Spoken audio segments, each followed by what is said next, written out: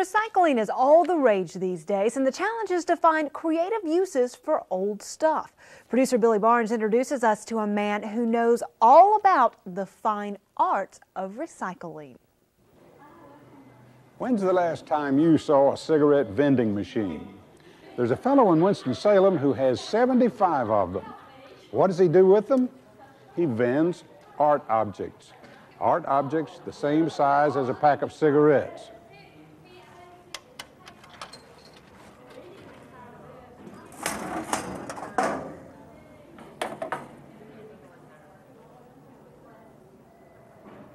The chief executive of this outlandish enterprise operates something like Batman. Most of the time, he's a mild-mannered graphic artist, massaging images on a computer in his suburban Winston-Salem home. But deep in his basement lair, he pursues his true passion, old cigarette machines and lovely, wacky pieces of miniature art.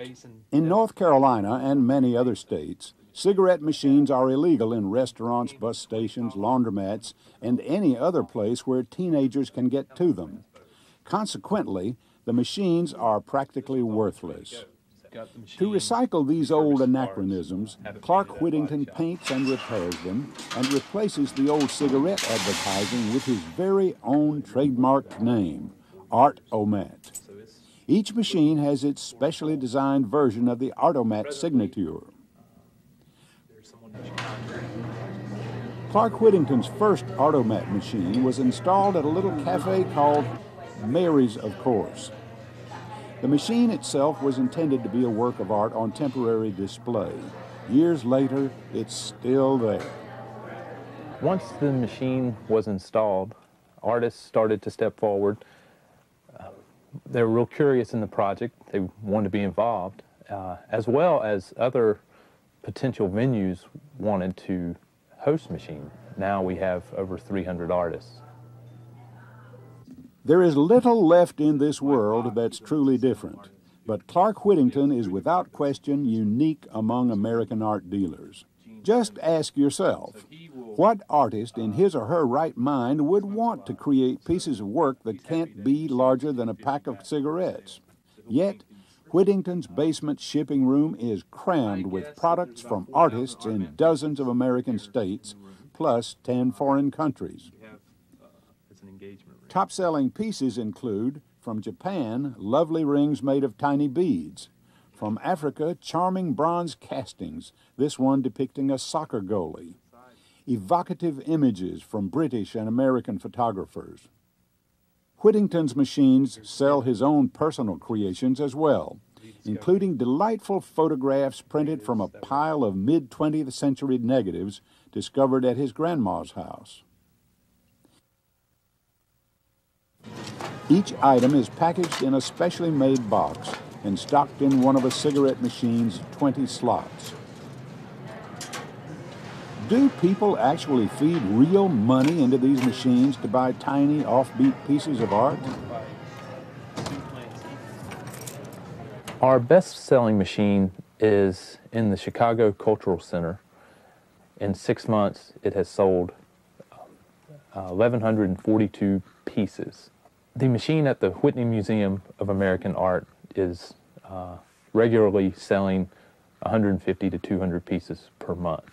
In North Carolina, our most active machine is either Wellspring or Whole Foods in Chapel Hill, North Carolina, or Southeastern Center for Contemporary Art here in Winston-Salem. Whittington agrees that the real secret behind the success of his venture is the creativity and optimism of his artists. Jan Lukens crafts her mini art objects in a tin-roofed cottage on an old farm outside of Winston-Salem. She melts slim glass rods onto a background of flat glass fragments. These can be worn as pins, necklace pendants, or whatever a creative customer may devise. Maurice Knight's day job is zipping groceries past a scanner.